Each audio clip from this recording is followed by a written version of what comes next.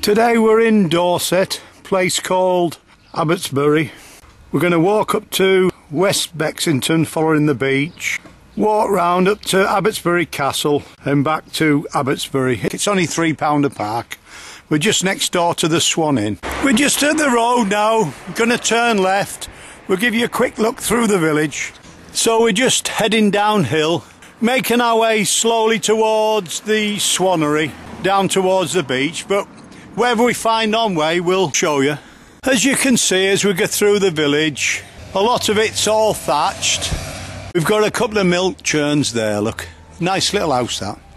We walk down the hill and then we turn left towards the Swannery. It's half a mile. But we look to our right hand side and we think a lovely shot is that of the village. So we take a quick shot. And there in front of us we've got the church. And this just gives us a good excuse to do the filming, because we're high up and we can see what's, you know, the village and that on our left hand side, what it looks like.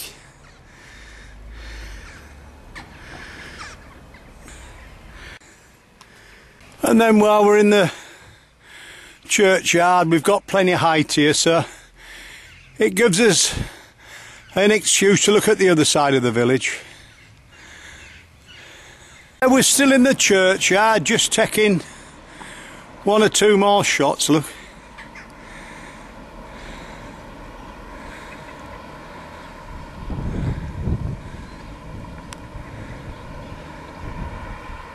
We head forward in front of the church and then we turn left. There's a sign in front that says Abbey House Tea Room. We go straight forward through the arch. In front of us you've got the sign saying Swannery and Tithe Barn. And this column in front is about all that's left of Abbotsbury Abbey, founded in the 11th century. And then straight in front of us we've got the Tithe Barn.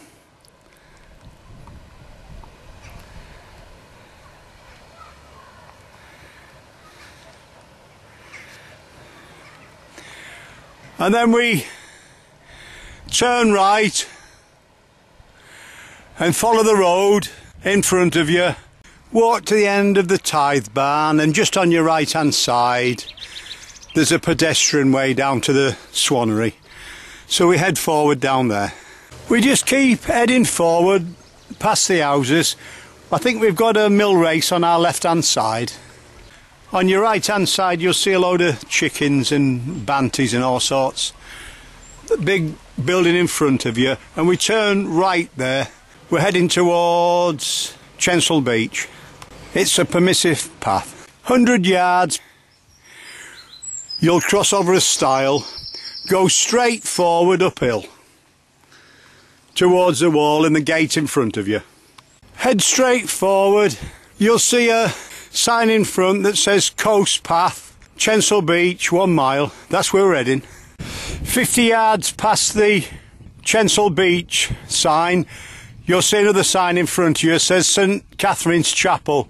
So we turn right there, uphill a few hundred yards. Let's go and have a look now. Well, we've climbed to the top of the hill. It's fairly steep as well. And in front of us we've got St Catherine's Chapel. We'll have a look at the left hand side while we're here.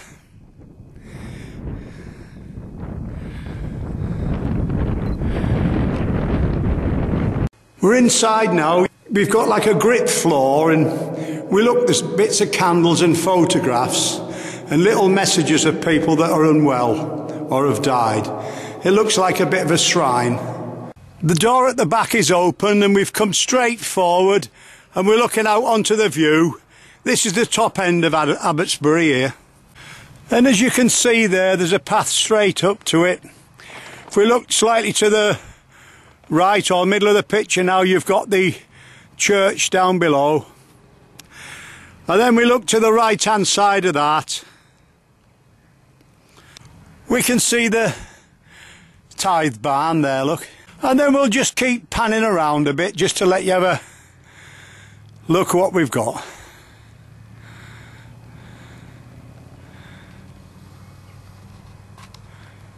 So Back out the front gate, heading forward now, back towards Chesil Beach. While we're up here, we've got some height. We thought we'll give you a quick view before we go any further. As you walk forward from the chapel, just in front of you, you can see the maze from the swannery. We'll take the zoom off and just show you the proper picture now. And then just at the back of the maze, we've got the swannery. And then we've got the part of the 95-mile long coastline. There's 100 million tonnes of pebbles protecting the fleet. It's Britain's largest tidal lagoon. It's an important breeding site for birds and wildlife. We'll show you the rest of it.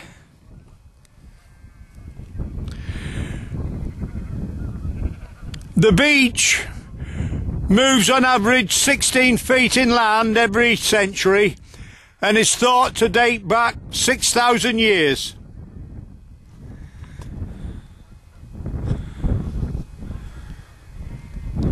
We make our way down to the coastal path. On our left hand side we pass an old World War II pillbox.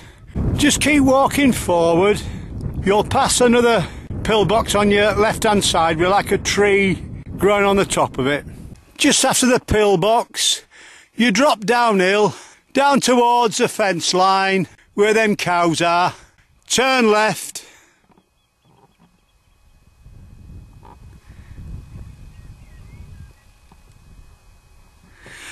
And then just follow the hedge line down towards the beach. You're walking with a taxi driver today. So we've followed the fence line and that'll bring you out to the beach in front of you.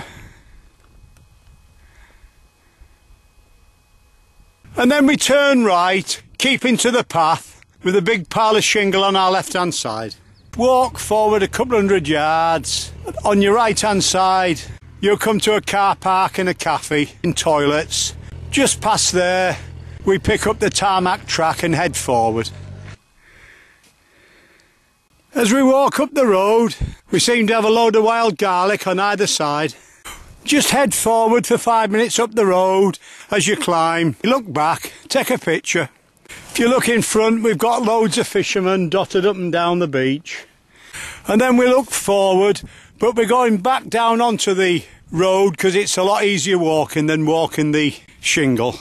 As you walk along, look to your right and you'll see Lawrence's cottage, thatch roof, and there's a farm in the background. Makes a great picture.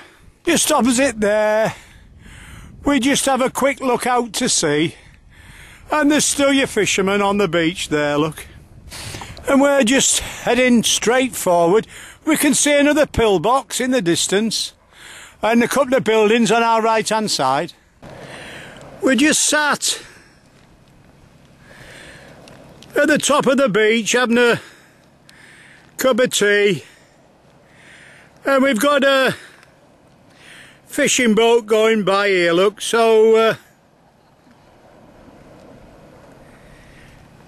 we decided to take a quick shot. That'll do. We walk forward past the wooden hut of the old coast guards. We've got Lime Bay on our left hand side. As we walk along, we're on a bit of an old track now that's not suitable for motors, but we look to our left hand side, there's garlic, wild garlic everywhere. We keep heading forward. As you can see, it's just a narrow little track, but we're only about 50 foot off the beach, and we're keeping our eye open for grass snakes or slow worms or anything else that will dart across, hopefully. We haven't seen nothing yet though. We look to the left hand side, and in the hedge we think this is one of the rare types of pea that grows near the sea, but we don't know if it is or not. I dare say somebody will give us some feedback and tell us, but there it is anyway. And these are some of the other type of flowers that are growing in the shingle. Again, we don't know what this one is. It's just a yellow flower that's grown at the side of the path. And we think this is sea kale, but if we're wrong with any of the three, drop us an email. It's the middle of June, the temperature today is about 70, 72, quite warm. It looks like we've got to West Bexington here. We walk forward across the front of the huts and the houses. We'll give you a quick shot of the beach. We're just at the end of the car park and we're just taking a quick shot over towards Lyme Regis. At the car park we turn right uphill, steady climb, we're heading towards the B3157.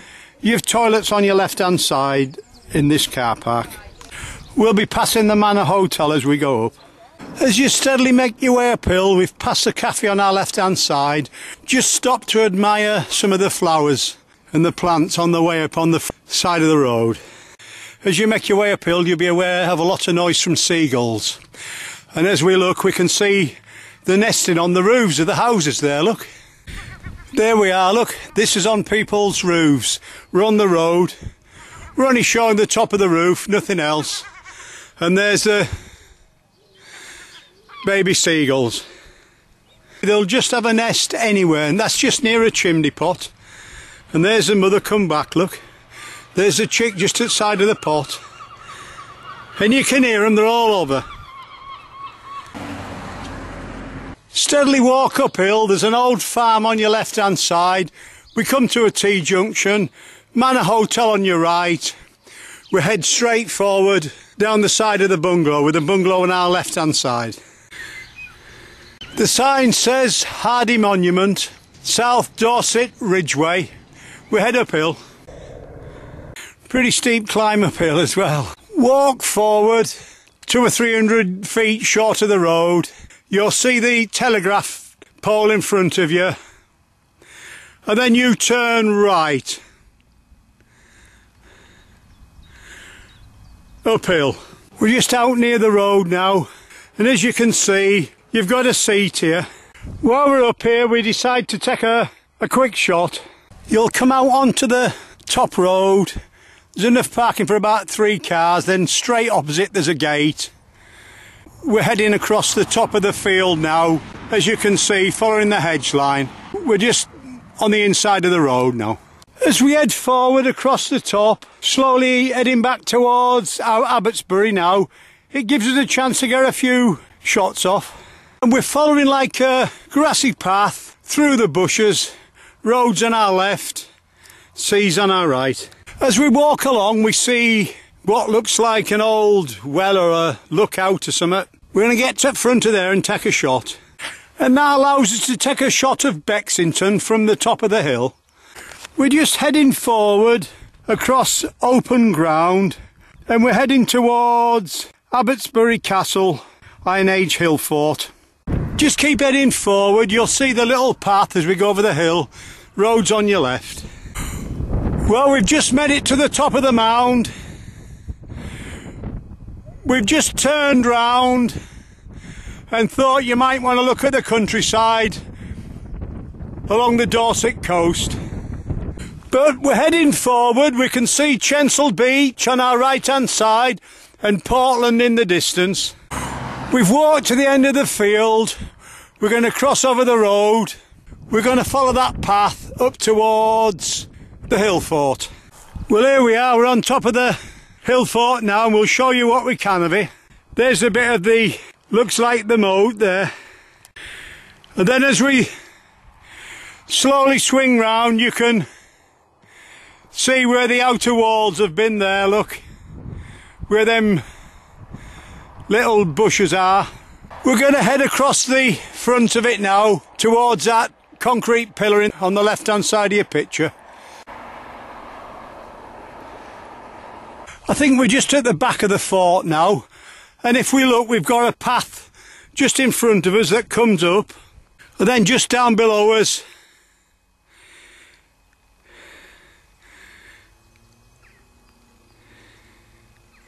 we say that's the entrance to the hill fort. And as you can see they've got a 360-degree view here.